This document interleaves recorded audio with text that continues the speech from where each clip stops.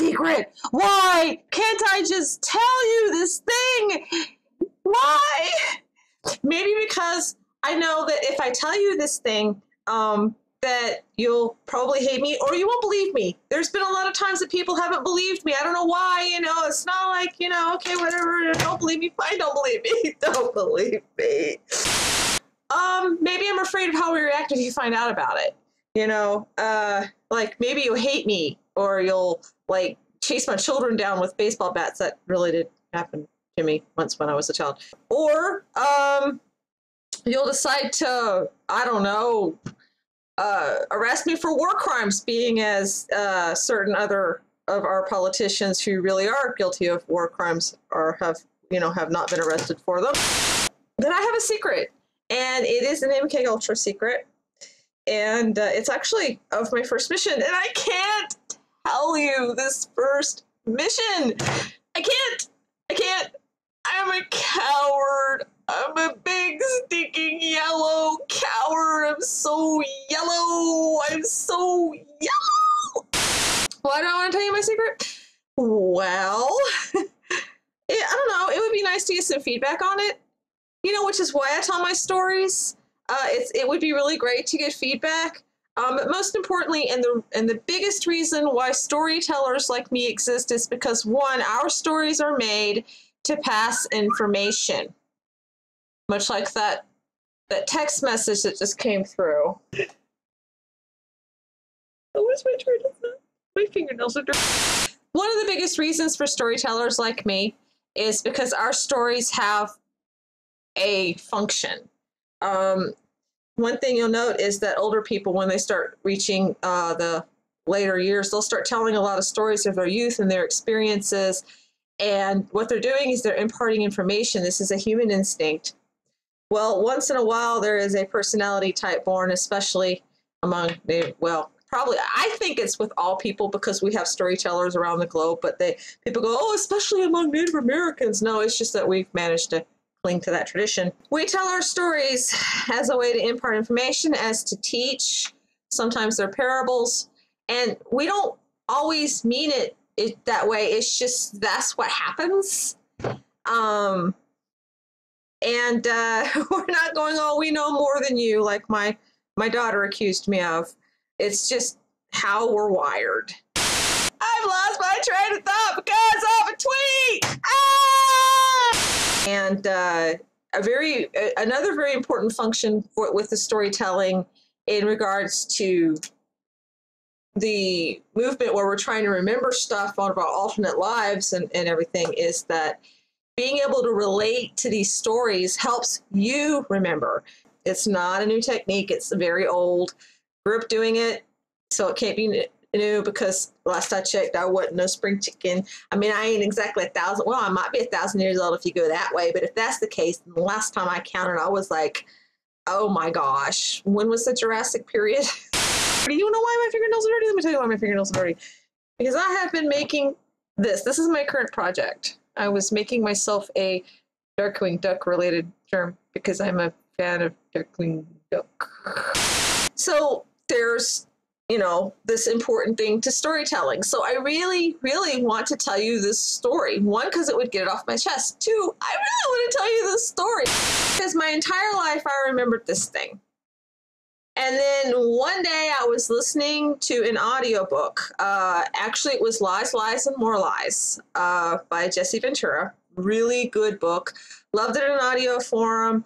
Haven't read it, but the audio book was really, really nice. And there was this one chapter dealing with this one thing that happened, and it was just a really short chapter because there's not that much data on this, but I remembered.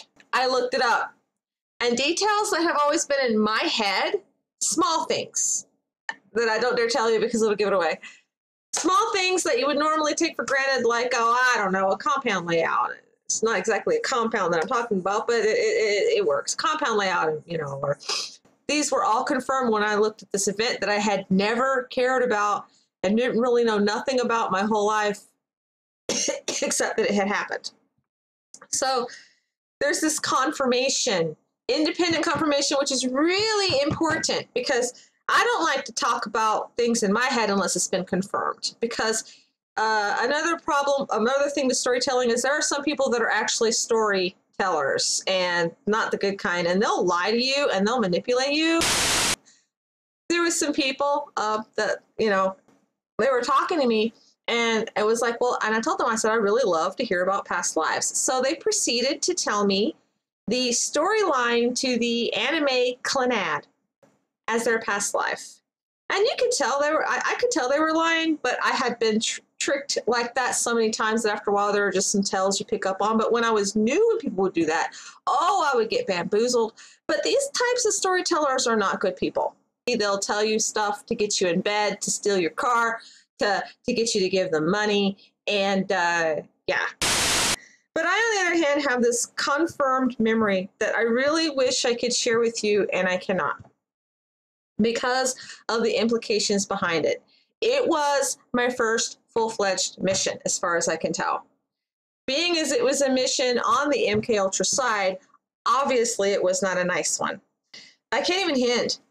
Number two is because of the situation, if I said, well, I remember this thing and there's this confirmed memory, I worry that people will perceive me as claiming heirs. And this isn't something you would claim heirs about. There are feelings that probably still exist about the matter that do not need to get stirred, and personal glory and or comfort, or however you want to put it, is just not worth that. The fact that I remember this is not really important in the grand scheme of things. It's important to me, but I somehow doubt that anybody out there is going to be able to relate to this story, because this is something that I was brought in and did pretty much alone. I don't remember anybody else except people that were already there, that are now mostly dead. I have a secret. What is the point of telling you this? I don't know, because I have a secret I want to tell you. Oh my God, no, because there are a lot of people out there who are dealing with trying to remember that also have secrets. And that is good. That is a good thing to know how to guard yourself. Sometimes though you gotta wonder, and this is where my comment comes in. Those people who go, well, I can't tell you this. And they're all big and public, a lot more than this little blog post. Doesn't matter. Facebook posts, forum posts, they're always saying, I did this, but I can't talk about it. And they're always offering that they did this big thing, but they can't talk about it because it's a secret. If it's such a secret, then why are you even bringing up that you have a secret? You gotta wonder after a few posts of that if it really is a secret, or are they just saying that to get attention so that the gullible-minded people who don't really know how to check the nuances of storytelling, okay, are fooled and will bathe and lavish them in attention and allow them to derail conversations in some cases? You gotta wonder. I have a secret. I have a secret. Don't we all? I really wish I could share my secret with you, because it's not exactly a fantastical story, but it is to me, because it's my quote unquote alternate life career beginning. And it's one of the things in which I actually started working my way up, because I can tell you that I worked my way up from bottom level up, which people make out that you can't do. Yeah, you can. And it's important to me because we are the sum of our memories and experiences. It's a secret to spare the people around me and to protect myself. So I have a secret. Sorry I can't share.